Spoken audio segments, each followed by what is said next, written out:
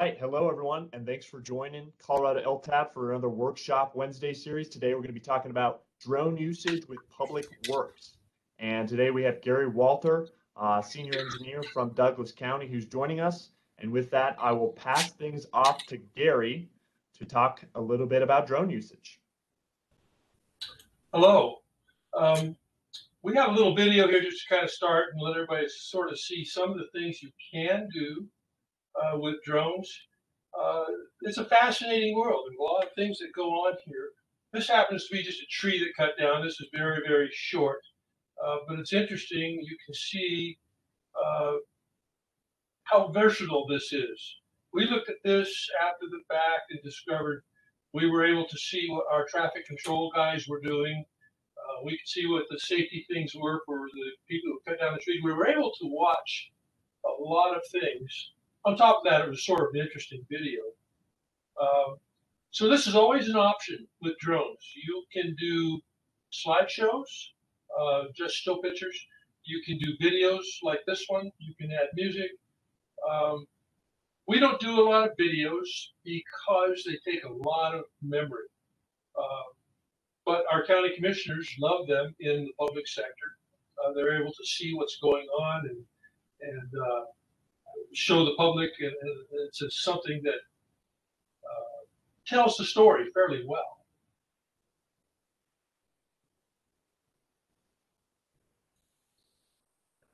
So at any rate, let me stop right here too. At the top of that video, just a little bit of information. You'll see this again at the end.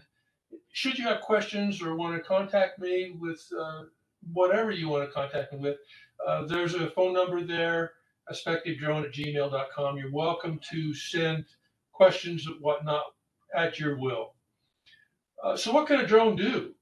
It has, first of all, a camera, which does the still and the video photography, as you just saw.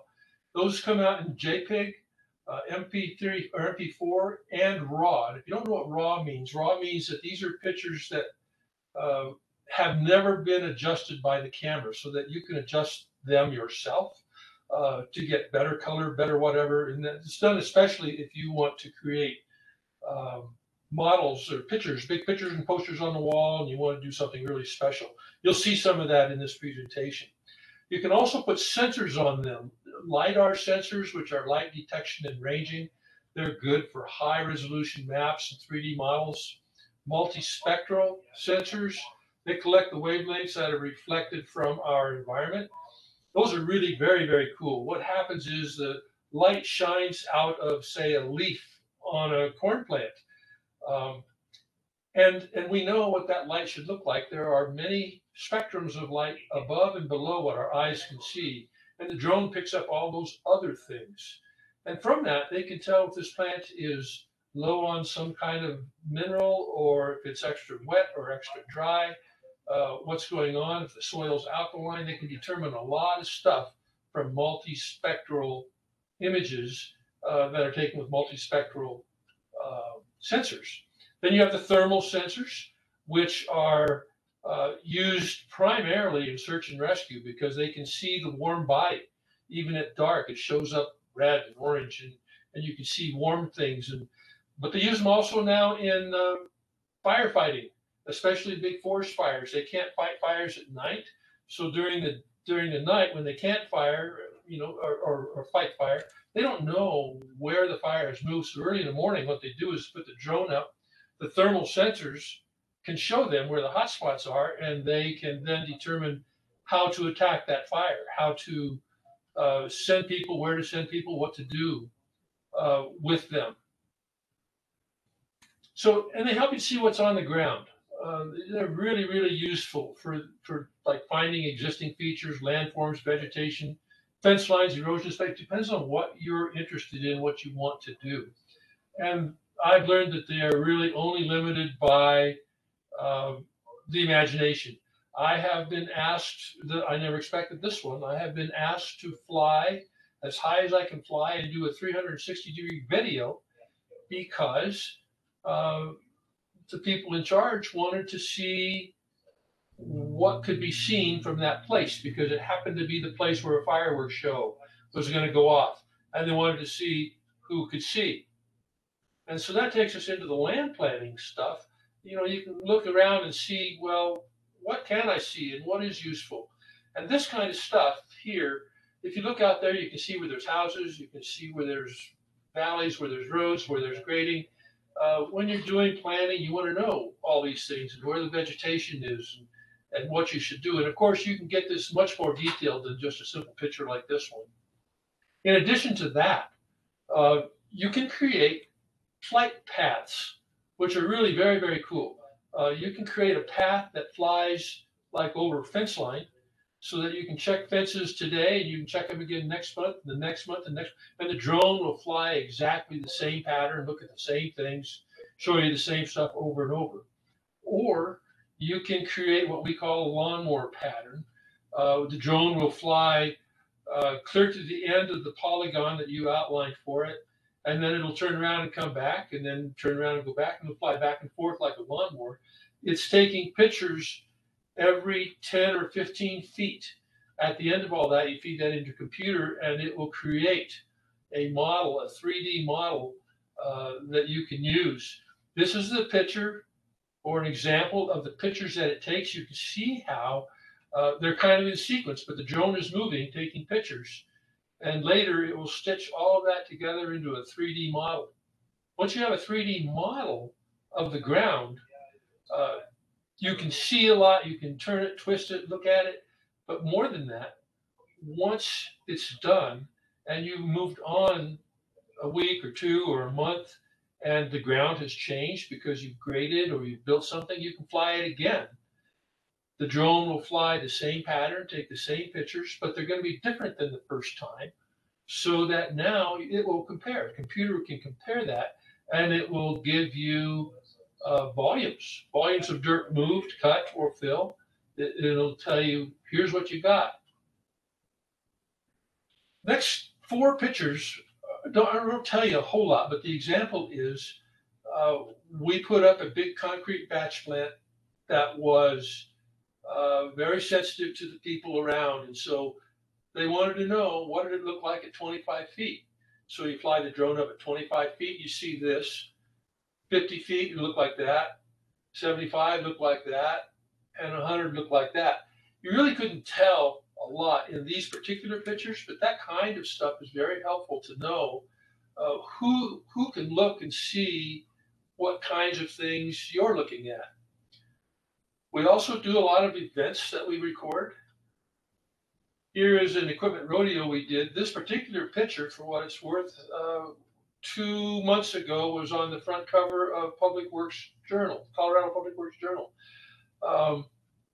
It shows the event as it was going on, and we do several things like that. The next one is, here's an event in Parker, Colorado at the Echo Stadium. It was a electronics recycle event. Notice on the right side, that's Chambers Road and all the cars that are lined up.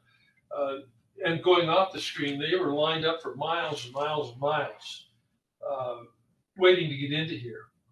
This was a little better scene of just the space where they were collecting all of those things to be recycled. Facilities are another thing that we look at a lot. When we're looking at facilities, it's a matter of wanting to see, what's happening in our yard, what's going on. You see salt sand barns up to the left. We can see what they look like. Generally, this was at an off time. It's not very used at this point in time, but you are able to look at them from any direction, anywhere, anytime you want to. Salt sand barns are full. Mag chloride tanks to the right. All looks well. Here's a new loading dock that was constructed. Again, the public wanted to see it, so it was flown, and these pictures were taken, made available for the public. Buildings in process. This one's been shot many times. This is just one of many during a several-month period to identify what was going on. This is another area where a lot of questions has been asked on this facility. This is the Douglas County EVOC, Emergency Vehicle Operations Center. The police from a lot of jurisdictions on the Front Range come here.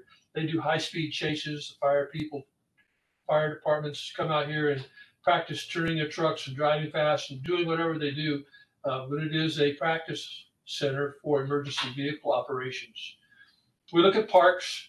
Some of these pictures, like this is one of them that was shot in the raw, like I mentioned before, and they enhanced the pictures so that they could actually make wall posters out of them and show what does the parks look like. And then they point to it and say, well, use this facility, use that one over there, use this one over here. That's been very popular stuff. Excuse me. And even looking down at a baseball diamond, you get a lot of opportunity to look and see what's on the ground. This was a very interesting picture. It was done because of turf management. And you can see what you can't see on the ground. You can see where the sprinkler heads are. You can see where the weak watering is and where the heavy watering is. They knew they had problems, and from the air, you could see what was wet and what was dry and where the sprinklers are. It gave them a big clue about what to do next and how to fix their problems. Emergency services use the drones a lot as well. The police use them for traffic accidents. They take and fly drones now, and it measures the skid marks, and it measures where the cars landed, and it measures everything they've landed, so they don't have to get out there and measure things on the ground anymore. They also do the aerial search and reconnaissance. In the firefighting, I think I mentioned some of this already, with the hot spots and the daily logistics. They can see the topography, they can see where vegetations are, where houses and other resources are that they need to protect. Emergency management comes in a little later when we have things like floods or windstorms or snow, rain, and hail. You can fly the drone and inspect the damages to understand what you need to do, how big your problem is, what kind of damage was done. But even more than that, the information you collect, the pictures you get, will help you with FEMA documentation for later FEMA payments. And then search and rescue, of course, is big, really big.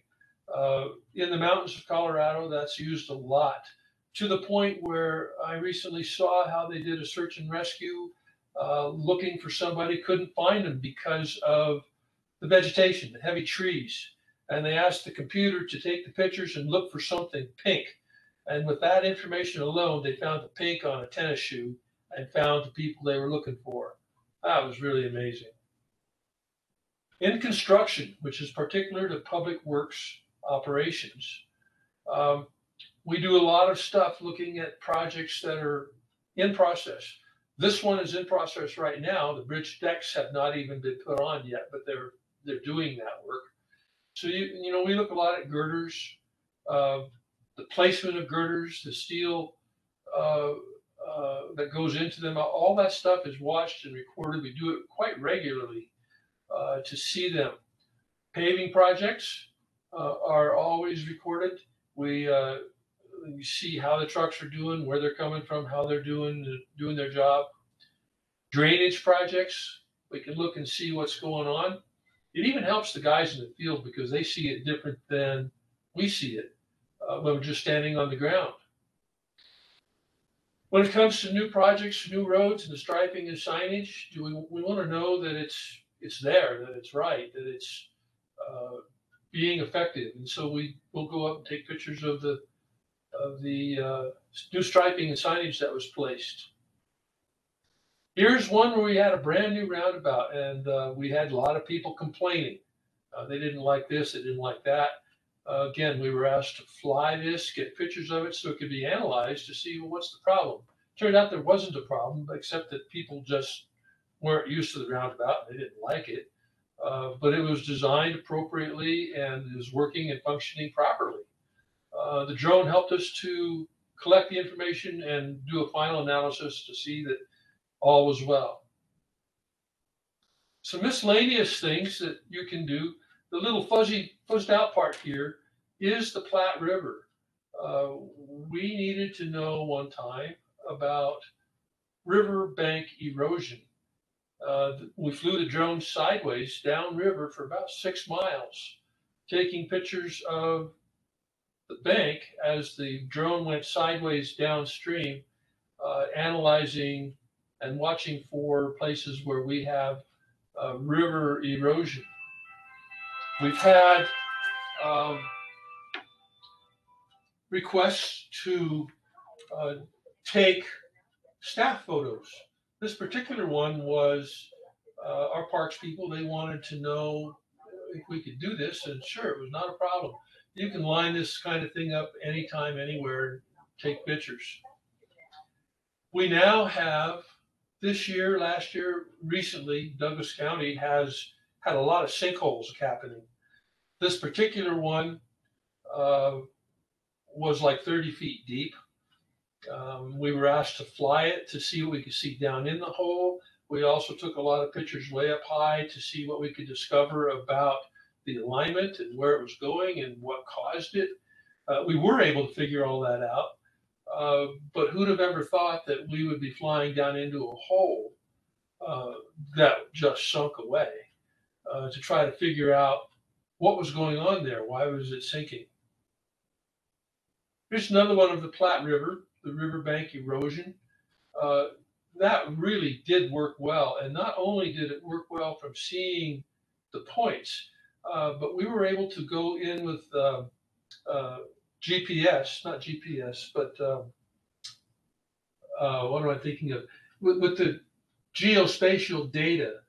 And we created a map that showed the location of each picture on a map, so that when we had a problem or have a problem along this stretch of the river, we can look at the map, click on the picture on the map, and shows us what did it look like at this point in time, which was about 3 years ago, and compare it to the current point in time. So mapping all the points, and there was almost 500 of them that went down the river, turned out to be a really wonderful thing, because they're mapped, and we can just click on the map and shows the pictures of that spot. So you need to be licensed in order to do all this with the FAA.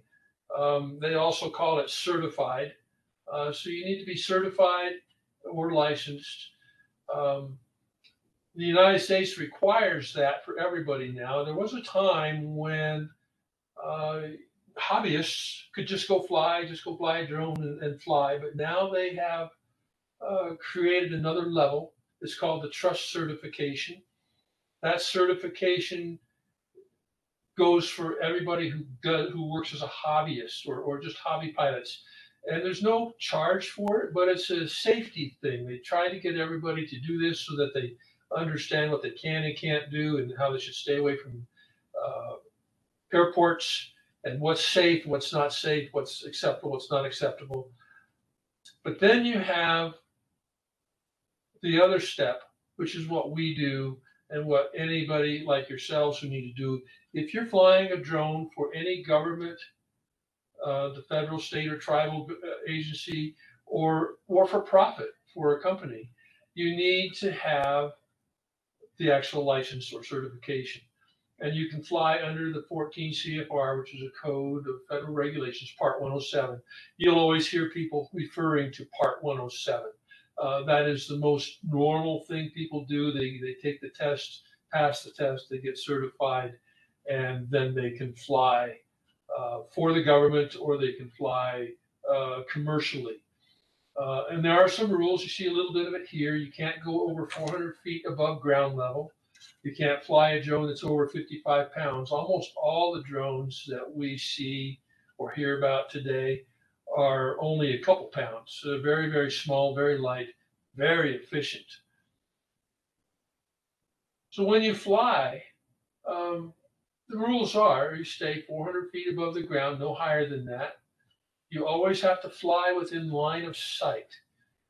Even though the drones will fly several miles from the pilot, if you can't see it, you're not flying legal anymore. You have to be able to see your drone at all times. You have to stay away from airports. It's typically 5 miles. Stay away from other aircraft. So if you're flying the drone and you see another aircraft that's coming in the vicinity, you need to come down. You don't fly over people like at a big event or a football game or anything like that, because if the drone does go crazy or does something wrong, or even the pilot does something wrong, people can get hurt. They can get very, very much injured from the blades cutting and doing whatever they do. Don't fly close to sports events or stadiums.